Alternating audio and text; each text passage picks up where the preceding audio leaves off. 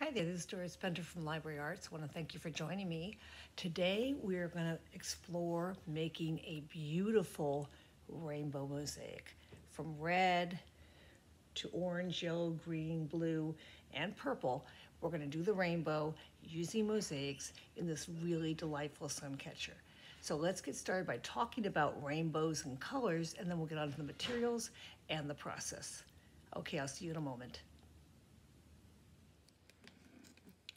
Who doesn't love a rainbow? Whether in the sky, lined up as a drawing with clouds, or even standing in the light of a rainbow like this gentleman is here. So when we look at the rainbow, we basically have colors that are very recognizable. Red, yellow, and blue are what we call our primary colors. So those are primary. Those are the colors that we use to mix the next group of colors, which would be orange, green, purple, or violet. And those are called our secondary colors. Primary colors are the colors you use to mix all the other colors. So if you want a green, most children will know early on that you need a yellow plus a blue to get that green. If you want a purple, you want a red plus a blue to get that purple. And finally, if you want an orange, you need a yellow plus a red. So today we're going to use the primary and secondary colors to create a really fun rainbow. Let's go ahead and get started by going over the materials, and we'll move on from there. See you in a moment. Okay. Let's go over the materials for your rainbow mosaic today. First of all, you're going to have a frame. Now the window here is where the mosaic is going to go on top of this. This is a plexiglass window. It can crack, it can break just like glass, but it's not glass, okay? So this is the back where you see the pins. That's going to be the back of your mosaic. And we're going to be working on the front. So you may have a black or a white frame.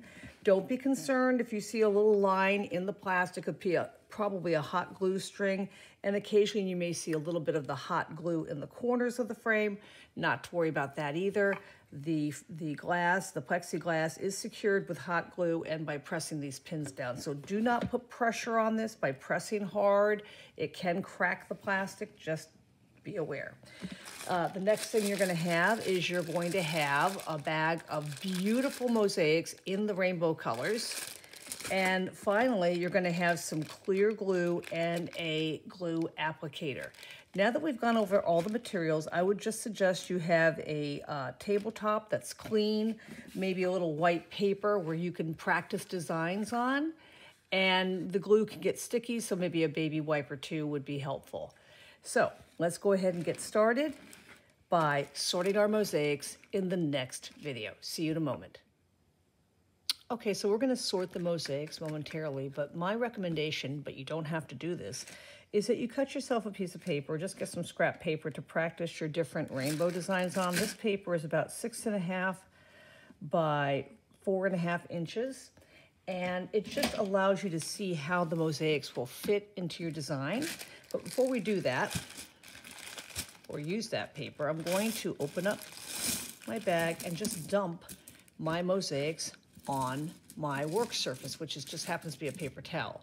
So then what I like to do, and I actually see a lot of people who do this mosaic with me, they just tend to like to do this, is I like to go ahead and separate my colors into piles so I can see what I have to work with. So I made sure everybody got all the rainbow colors with their mosaics, whether it be through glass stones or glass pieces like this, these interesting cuboid pieces. You have all the colors, purples, reds, oranges, yellows. So this is more red. And I just want you to have fun. It's actually pretty relaxing, sorting all your colors out. So when your colors are all sorted out on a surface that you plan to work on and keep your space in the center open once you've sorted it all, then you're going to be ready to work on a design. So go ahead and sort your mosaics, and I'll see you back here in a moment or two. Okay, as you see here, I have separated my mosaics into color piles. I didn't do it in the rainbow order. I just separated them by hue. Blues, greens, my reds are down here, a little out of sight, but they're there. Now in the middle here, I'm going to move some of the mosaics out of the way just so I can fit my frame. Now that's how much room I'm gonna need for my frame.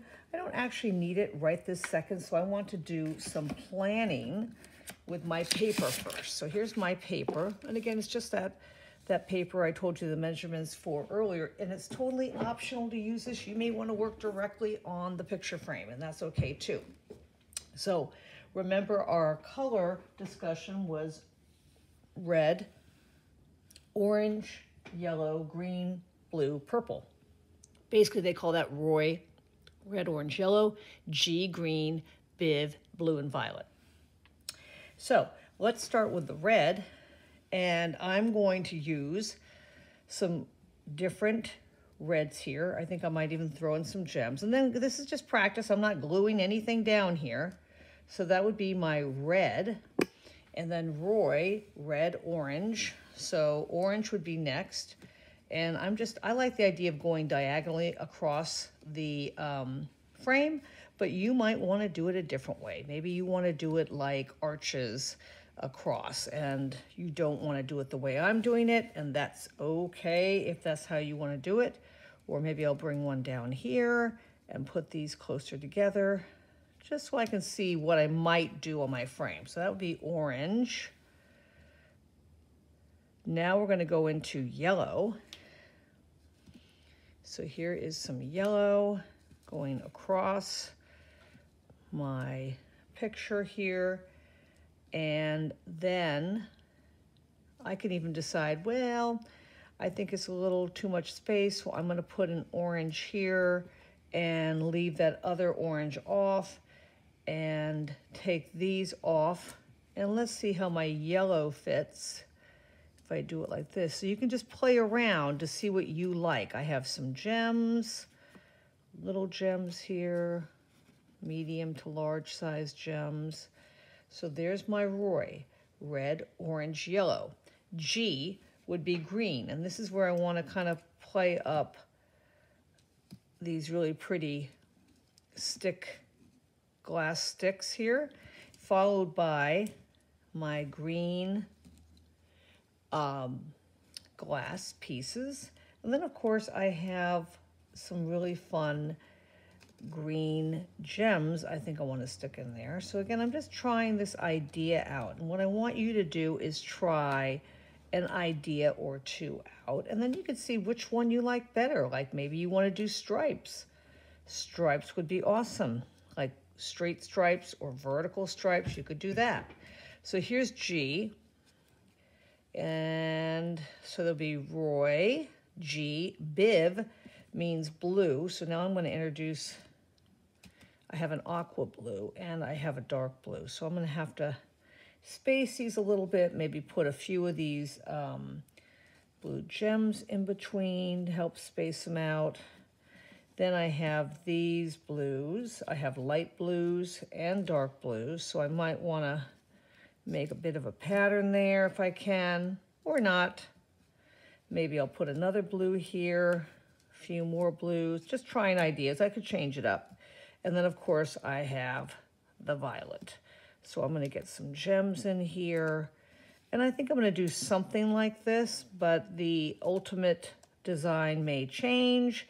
But this is the way you can plan it out in advance to see what you have and what will fit.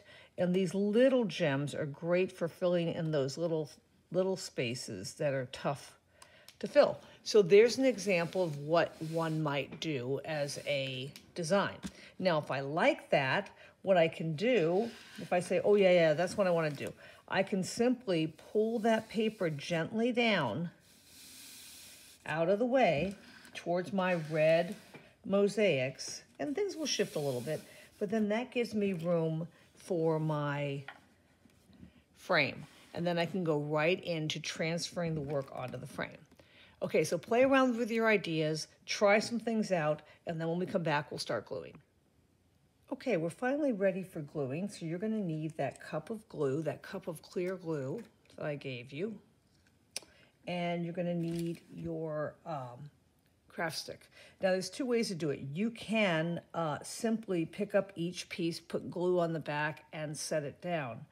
Another way to do it, which is kind of the way I'm going to do it, I like to pour some glue, and this is a clear glue. I want to make sure it goes all over my frame. And again, this is the top of the frame. We're not doing this on the back. We're doing it on the top. And I'm being generous with my glue. And I'm just using my stick to make almost like a water puddle all over my frame. Obviously, the glue's going to dry clear, so that's great. And now I can simply start placing my pieces in the glue. I don't have to pick up each one and try to put glue on the back of the piece, especially if I make sure my glue goes right to the edge. So I'm going to put my glue stick away, and I'm going to start my transfer because I really like the design I came up with before, so I think I'm going to stick with that. So it's right below my frame here, and remember we started with the red for the Roy, the red, orange, yellow, and I put a few gems in here. And sometimes those gems are a little tricky to pick up, but you actually get less glue on your hands doing it this way because you're simply transferring. And I think I have room for a couple more gems here, so I'm just going to put one. You're simply transferring the gems onto the plexi, like that. Now, if I wanted to, I probably could have shoehorned another glass rock in, but I didn't want to. So Roy, red, orange. So now we're going to go to our orange. And I kind of like mixing up. I could have had all orange stones here, but I like these tiles coming in here. They add a fun textural change. They're not all the same type of mosaic, which I like. And we're just going to, I remember checking before, I didn't have enough orange in my bag to make a complete arch. So that I decided to go right into the Y for Roy, which is the yellow. And these gems, honestly, are almost like a yellow-orange, but that doesn't bother me because it's right next to the orange. So that's kind of cool, I think, and a design that I can kind of like. So I'm going to do that right there. So that's my red, orange, yellow. Roy is right here. G is going to be the green. Now, what I like to do, as I said earlier, is I like the idea of putting these matchstick shapes in here because I just love the way they look. I don't know if I have room for a rock, so I'm going to put a few gems in between the rocks, the sticks here. And I'm trying to keep this arch going. And as long as the glue is wet, you can continue to add your mosaics. I wouldn't walk away and then think that you could come back and add them without adding more glue. But while the glue is wet, you can just continue to add your mosaics and end up with a really cool design. Now, if that happens really quick, you can take a pencil like that, or you can take tweezers or even your craft stick to just push it over. So I'm going to keep working with my design, and I'm going to finish it up. And then when I come back, I'll show you how my design looks completed. I wish I could see yours, but obviously I can't, but you'll see mine in a few minutes. Have fun putting your mosaics on, and I'll talk to you in a minute. Okay, how did your mosaic turn out? I just love the way mine looks. It's beautiful, and when it's completely dry, I can stand it up. Now, you're likely to have a few extra mosaics left over. I put mine back in my bag so I can save them for a future project. Another thing that you can do that's fun, if you wish, is you may want to take some of your gems that are left over. I have a few purples here, and you could make a design with those gems. Like I have some light purple, dark purple, and maybe I'll put a light purple and a dark purple here. And you can just attach those with a little bit of glue. I would not suggest standing up these pieces here. I think laying flat, they're gonna do much better. If they stand up, it's gonna be a problem. and let this dry completely overnight. Really let that glue set up. Find a sunny window. The thickness of the frame allows you to stand it up on its side or vertically if you want. And I think you have the perfect rainbow mosaic that is just so fun to make, so easy, and will brighten up any room in your house. So this is Doris Benter. I want to thank you so much for joining me today. I hope to see you soon. And in the meantime, stay safe, stay creative, and I'll see you soon.